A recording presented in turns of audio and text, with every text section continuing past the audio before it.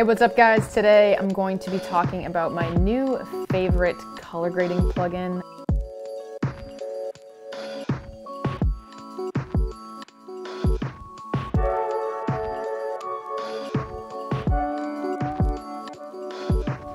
So basically, DEHANCER is a color grading plugin that I use. It is basically used to emulate film. They actually have a lot of the film stocks that I have used before in real life to shoot film photography. So I use the plugin inside of DaVinci Resolve 18 currently, and what I do is I usually add a second node onto my clip that I have, and I drag DEHANCER onto the clip, and you can see that once I do that, you have this menu that pops up. What's really cool about it is that DEHANCER actually has a bunch of options for when you input your clip. So over here, it makes it really easy to kind of input whether you're color grading in any of these color spaces, the source.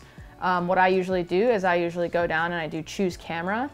And for this camera, I believe my DP Ian, shout out Ian, he was using his Sony, he was using his A7S III, and we were shooting at S-Log ISO 640.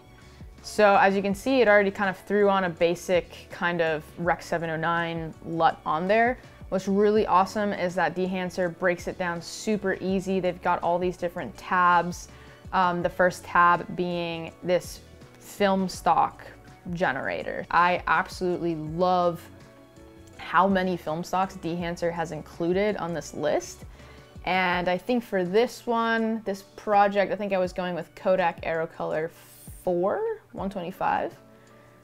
So once you put that in there, you can see that it kind of gives the clip a very nice looking grade. It's already looking super dope from the start. I did add this node on here, so let me just get rid of that. DEHANCER makes it super easy to kind of customize all these film stocks. So you can go in and you can kind of change exposure, contrast, color density. You can play around with all of these. I don't do too much. Already this image is looking super amazing. One of my favorite things to usually add to my images is bloom.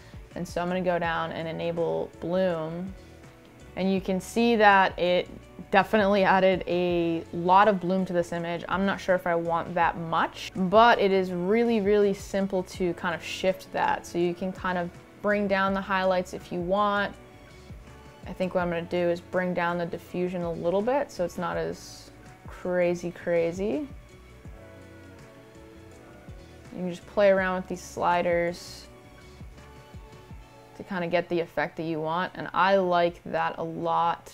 Their film grain emulation looks really freaking good. You can change everything about the film grain. You can change the size, the amount, even the film resolution. You can kind of control whether it's, you know, more in the shadows, midtones, or highlights.